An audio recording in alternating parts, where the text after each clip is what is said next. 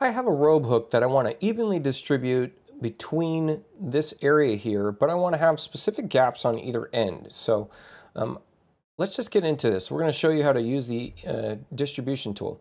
So I'm going to grab this. I'm going to use my multiple copy, and I want to set that I'm going to create 3 copies of this object. Okay, so I'll just drag these out, and I'm not too worried about where they land, except for that I want them to land, in a straight line. And then the next thing I'm going to do is I'm going to use a line, and I'm going to use this for an inference. So I'm going to draw this line and snap it from this wall on the left to the cabinet on the right. And now I want to bring this line outside of an area where there are other objects. Okay, so I'm going to just bring it up here to kind of the top of the screen. From here, I know that I want these robe hooks to start with a spacing of 10 inches on either side. So I'm going to go ahead and drag this in 10 inches.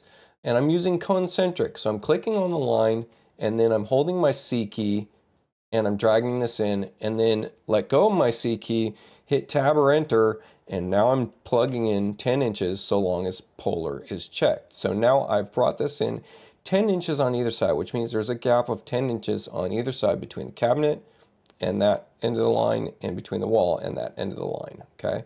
So now that I have that, now I've got contain selection mode in.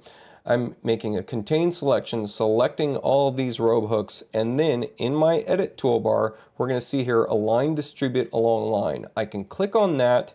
As I hover over this line, you can see that it's denoting that we're actually utilizing this line for that tool, okay?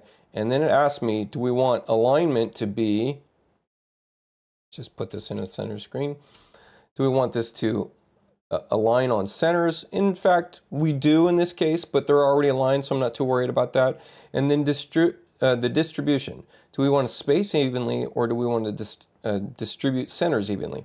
Either one will work in this case. I actually want to distribute centers evenly. And then are we going to distribute to the endpoints or distribute between the endpoints? Now, between the endpoints, we'll distribute it evenly, taking into account the full length of the line, meaning that it's going to leave a gap at the ends. Now, I didn't want that because I wanted a specific gap at the ends. So instead, I'm going to distribute to the endpoints.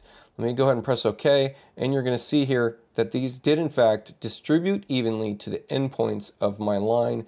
And there we go. They are perfectly centered in between this 2 area with a 10-inch gap on either side, and split evenly across that bounds.